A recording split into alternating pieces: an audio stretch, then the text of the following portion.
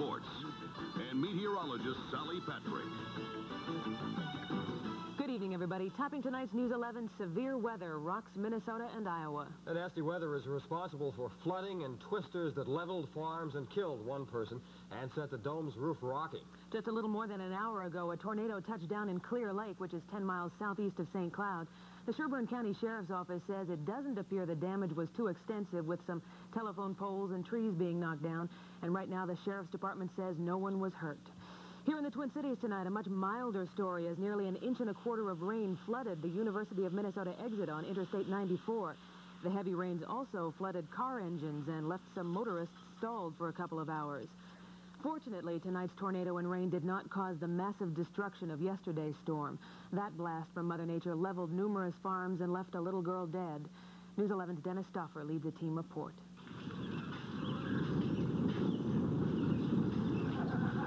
Twisted debris and a lone silo is all that remains of this northern Iowa farmstead, and 3 farms just to the north in Minnesota fared only slightly better. The tornado that ripped through here Saturday evening left its mark for miles. And I seen a lot of dust and mud fly through the air, and you realize right away that it was a tornado. When I stepped out, I looked to the east, and there's big funnels down to the ground, and they just heading north. Neighbors found little to salvage here on the Hasselbrook farm. The house was lifted right off its foundation. I suppose after the insurance man gets here, we'll probably get a bulldozer in here and just start cleaning. I don't know what else to do. You know, I don't know where to start. We'll make it, but it's pretty hard to take. There were still signs of life on the Wolf farmstead as neighbors pulled pigs from the debris, and the Wolf family escaped unharmed. But everything here was destroyed except the house. Groups like this have shown up at all of the damaged farms to pitch in and help clean up. One farmer said, when something like this happens, you really find out who your friends are. If the concern and help of neighbors was the best news, the worst news was that a 4-year-old Iowa girl was killed by the twister. At least 4 other people were injured, including one family who watched their home blow away above their heads. Melissa Young has their story. This is one of the machinery sheds that's part of Henry Kramer's farm. Today, it's also part of the twisted rubble left in the tornado's wake. The sheds, the house, everything was smashed in a matter of seconds. Henry and his family took cover in the basement after being alerted by a neighbor. It was straight down. It was about 1/4 mile wide, and it was just black coming, just at you. There was no twister or nothing. But when it hit, it must have twisted because garage went one way, the house went the other way. As friends and neighbors dropped by to try and help, it was clear there wasn't much to salvage. The only thing left that's any good is this and that. That's the only 2 pieces. That aren't hurt, yeah. That's it, out of everything. Henry's wife was injured in the storm. 2 other relatives remain hospitalized. The Kramers may have lost everything, but they're thankful to still be alive. Melissa Young, News 11, near Adrian, Minnesota. Now, all of tonight's threatening weather has passed through the area, and weatherman Barry Zavan will have a complete update later in the newscast. And the effects of that storm caused the Metrodome to partially deflate last night, creating a few tense scenes for 30,000 Twins fans. As News 11's Amy Powell tells us, while the dome's roof was rolling, a lot of fans were taking it in stride. It was like a scene from a horror movie. The roof of the Metrodome began shaking violently and sinking. The lights started swaying.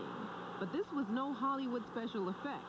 The umpire ordered the players off the field, and surprised fans fled. It really wasn't too bad until it appeared that there was a hole on one side where outside air was coming in, and then there was one point where the ceiling dropped real low and a lot of water came into the stands. Looked like the roof was going to fall down. So what did you do? I don't know. Stadium officials say there was never any danger to the 30,000 fans. But some people were drenched and a little frightened. We thought it was some kind of a tornado or something, but they said it was some kind of wind gust. We don't know what happened out here. I don't know. I have no idea what happened. The problem started with a sudden wind shear that ripped a hole in the dome's roof, causing pressure inside to drop. We had an 80-mile-an-hour wind shear, and we know how to deal with that, but we need a little warning, and we didn't have any warning at all. Less than 10 minutes after the ruckus began, it was over.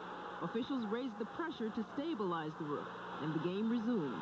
From the outside, there's no visible damage here at the Dome. And inside, the Twins game went on as scheduled today. But water continued dripping through the hole in the roof. Tomorrow, experts will fly in to figure out what to do about repairing the damage. Amy Powell, News 11, Minneapolis. And the Metrodome isn't the only dome stadium that has had wind shear problems. The same thing happened at the Pontiac Silverdome, that's just outside Detroit, a few years back. That wind shear ripped out a piece of that dome's top. And this isn't the first time there's been a problem with the Metrodome's roof. In fact, there have been problems 4 other times. The first time, September 1981, before it was even finished, workers had to patch up the inside of the roof after heavy snow caused it to collapse. There were no injuries.